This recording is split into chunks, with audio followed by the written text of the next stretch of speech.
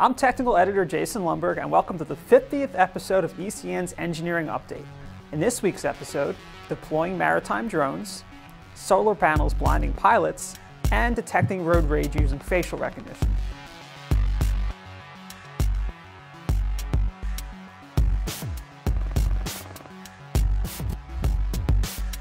Now, you didn't really think the flyboys would get to play with all the unmanned toys, did you?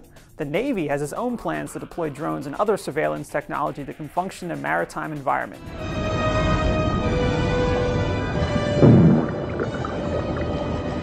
DARPA, the R&D segment of the DoD, is throwing buckets of money at several amphibious programs, including Hydra, an underwater truck for ferrying unmanned submarines and aerial drones, and the Upward Falling Payloads program.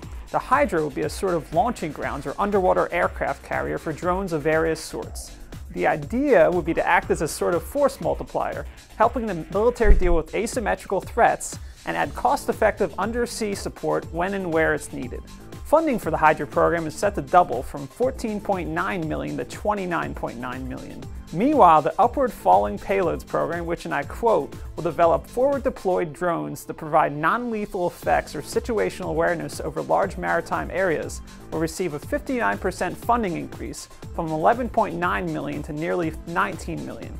As the wars in the Middle East wind down, our commitments anyway, and our attention turns to China and its rising influence in the Pacific and other sea lanes, these naval drones will be especially important.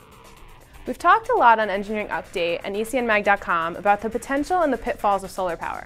Most critics point to the prohibitive cost of building and installing the panels, the general inefficiency, and even the large area of land necessary to build useful solar farms as reasons that solar power isn't going to cut it. But this week, the Clark County Department of Aviation in Nevada found one more thing to complain about. According to the letter, which was sent to the designers of the Ivanpah solar power plant near Las Vegas, the panels were nearly blinding pilots flying above. One pilot, flying from the northwest to the southwest of the plant, called the reflection nearly blinding, and another described it like looking into the sun. Most pilots can't identify exactly what's blinding them, when in fact it's the 170,000 mirrors that are used to focus sunlight on 3 45-foot towers that collect the energy. Apparently, the reflection is so powerful it is capable of frying unsuspecting birds. In fact, the reflection is the reason that plans for other similar solar power plants have been scrapped. So far, despite numerous complaints that started before the plant even opened, no one is sure exactly how to fix the issue. But for the sake of all the birds in the sky, let's hope they figure it out soon. Sophisticated automotive technology can help identify elevated blood alcohol levels, prevent collisions, and beep at you incessantly when you forget to put on your seatbelt. But what about deterring road rage? The EPFL, an engineering school based in Europe, have developed an onboard emotion detector which analyzes facial expressions. While such technology can be used for law enforcement or consumer purposes, video games for example, this particular application uses an infrared camera behind the steering wheel to check for anger and disgust, two common emotions associated with road rage. Well, that and going completely nuts.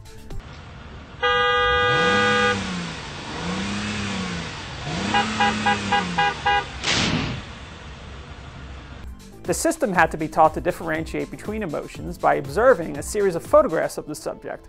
It then took in varied emotions using videos and then tested its findings on the open road. In the majority of cases, the system could identify irritation, but the challenge lies in individual variances. Everyone expresses their anger differently.